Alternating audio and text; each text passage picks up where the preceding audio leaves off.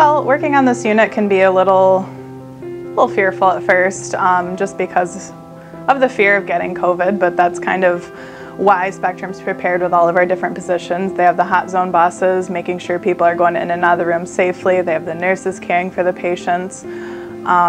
So I feel good about it now. I feel like we're well prepared. It's hard coming to work knowing that you are facing positive patients and that you could potentially be putting yourself and your family members and friends at risk. But at the same time, I've heard, people are excited to be here to help make a difference and really take care of our patients and know that we are helping them on their way to recovery. So overall, it truly is a good feeling knowing that we're on the front lines making a difference.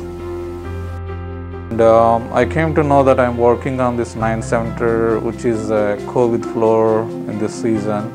The day before my work starts, initially I was a little bit scary as I have a 4-year-old son and a 7-year-old daughter at home.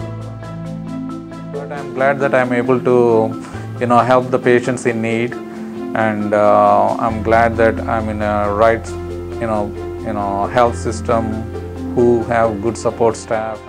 It's actually kind of hard to remember what working before COVID really was. Some of my friends and family probably would not agree so much, but it's kind of interesting to be a part of like a global pandemic because we'll hopefully never see something like this again. So it's very interesting to see like the Spectrum team as a whole in 9 Center kind of come together and really encourage each other and work together and motivate each other to kind of push through this. Every day is different. We don't know what we're going to expect, and sometimes it can be scary. Some days you cry, some days you laugh. It's more than just helping people, it's being with them, especially during this time where visitors aren't allowed. Sometimes just simply shaving a patient, holding their hand, and just being there, being their hope, being their light.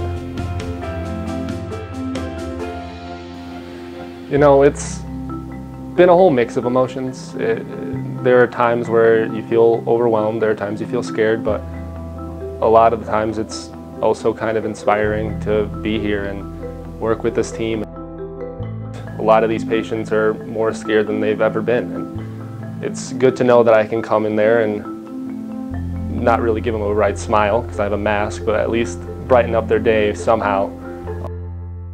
Like, I shaved someone the other day and they cried because it was like the first time they felt human, and we are human. We are supposed to be together during these times, and yeah, it's just being there for each other. It means so much to us to see these patients recover enough to be able to go home or to rehab to further their recovery. We definitely love what we do here.